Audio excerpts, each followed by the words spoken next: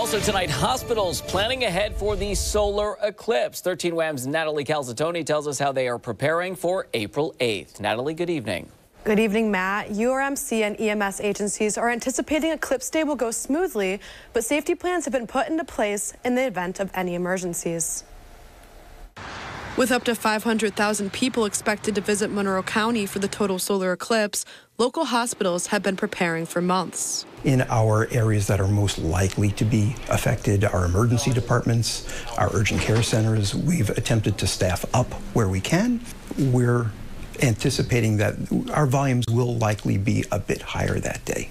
David Chafetz, the senior program administrator for emergency medicine at URMC, says their biggest concern on Eclipse Day is getting patients from point A to point B. URMC is working with law enforcement to get emergency vehicles where they need to be. They have a plan in place to clear roadways. Moving a patient from one place to another might take a little bit longer, so we've scaled up our resources, again, adjust some of our staffing. Dr. Jeremy Cushman says EMS agencies are also planning ahead in case a patient needs to be airlifted to a hospital. So we simply identified some locations, mostly with our fire service partners, to make sure that they're safe, secure locations that we can safely land an aircraft should it be needed.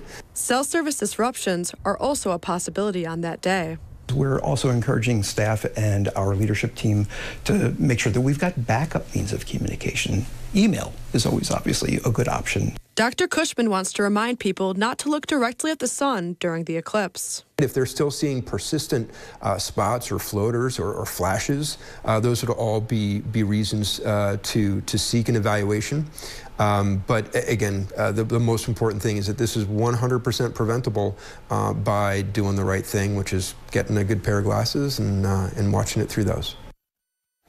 Since Strong West is located directly in the path of totality, Chafetz says the Brockport campus is increasing staff that day and partnering up with public service to ensure staff and patients can get there safely. Matt?